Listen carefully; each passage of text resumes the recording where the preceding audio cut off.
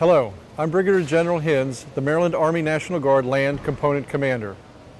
I'm recording this video today to ensure that you hear from me personally just how important the next 8 hours of suicide prevention training is to our organization. Suicide in today's Army is as critical a threat as any insurgency or direct conflict we will face. In our formations are warriors who feel trapped with no way out. The suicide prevention stand down is occurring Army-wide because we want to provide every soldier with the knowledge and tools to recognize the signs, both in themselves and their fellow soldiers, and know how to get help. We will combat this threat in two ways. First, we need to remove the stigma associated with mental health support. We must send the message that seeking help is what the strong soldier does. He or she recognizes they are struggling and works through it with a professional. If you're injured, you would seek medical help. This is no different.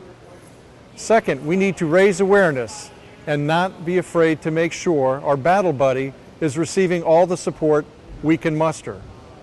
Our success relies on our squad leaders and our battle buddies to know their teammates and reach out to them with assistance and support. We will cover many awareness, support, and assistance techniques during this stand down. This is not just another training event. This is a matter of life or death. Suicide awareness and prevention training is as important as weapons qualification training or your warrior tasks and drills. As a member of the Maryland Army National Guard, we live by the warrior ethos. As part of that ethos, we swear to never leave a fallen comrade. So today, I reaffirm my commitment to you that I will never leave a soldier in need of help, and I ask each of you to do the same.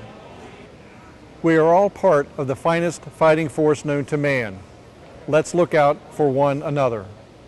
Thank you for your service to our great state and nation.